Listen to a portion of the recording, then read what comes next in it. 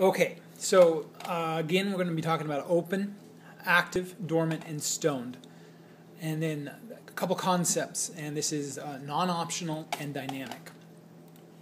So let's go back to, I don't want to go there. Okay, let's go back here.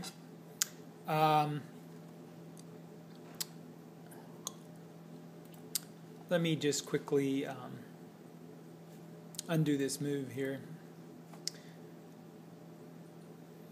And undo that move. Okay, the point here is this is a stone portal. I'm kind of doing it in a reverse order because it's just easier to show you a stone portal right away, and then we can talk about the rest of these terms. So what this basically means is this king cannot go through this portal because there's no portal to go to. So if I try to go to a portal, it just ends the move. The king does have a valid move to here.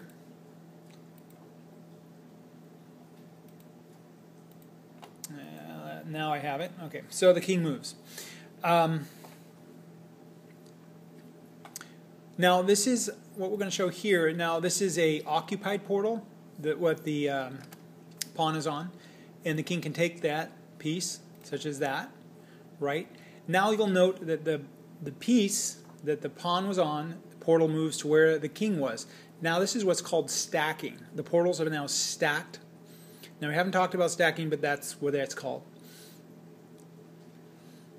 So now occupied, and it was dynamic, so it moved back to where it was. So dynamic movement in the portal chain is kind of like that.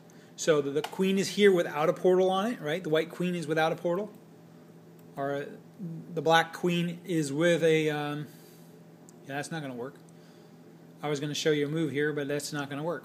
So do that.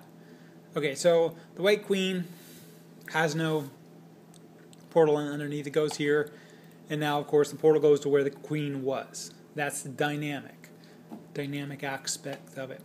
Now non-optional means I can't go here and then choose just to stay there. That ends the move.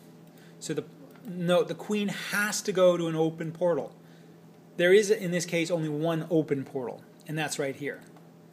Now you notice the X's are gone. I don't know why the X's are gone. It has something to do with the program, obviously.